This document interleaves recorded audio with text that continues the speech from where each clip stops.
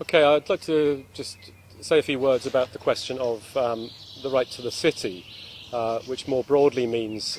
who has the right to public space in the city, the right to have a say in how cities are built, how they change, and what cities can mean for different groups of people.